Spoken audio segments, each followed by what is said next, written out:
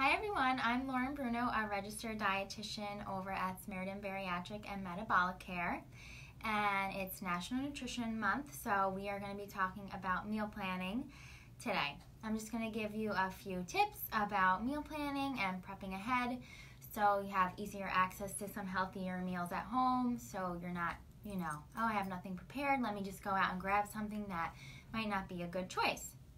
So first, make a plan. Making a grocery list of exactly what you want to have for breakfast and lunch for the week, or maybe just some foods you want to, prepare in batches so you have chicken ready or some roasted veggies ready. Pinterest is a great little resource for some easy meal prepping, even ideas and tips, even recipes. There's a bunch of healthy recipes on there. So making a grocery list and sticking to it is going to be helpful.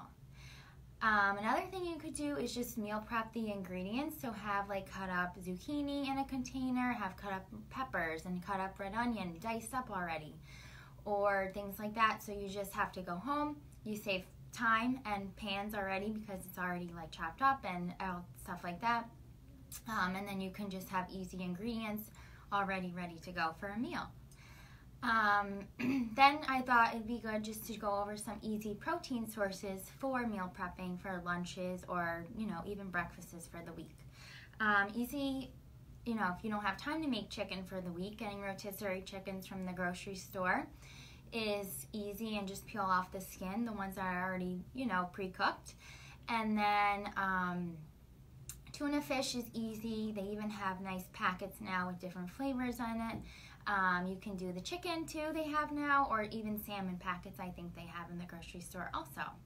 So those are just some easy protein sources to add on top of salads, or just with the roasted veggies that you made for the week. So that's an easier tip. Cooking your food all at once. So making a whole bunch of roasted veggies, or making chicken in 2 different ways so you can switch it up, or making ground beef and then using that as your protein source for the week, but having it with rice cauliflower one day or sweet potatoes one day so you don't get bored.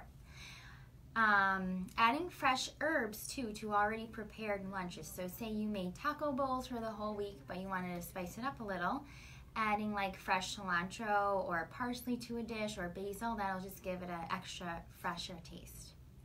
And then my last tip would be for freezing foods. Freezing them in smaller freezer bags will be easier and more spacious in your freezer.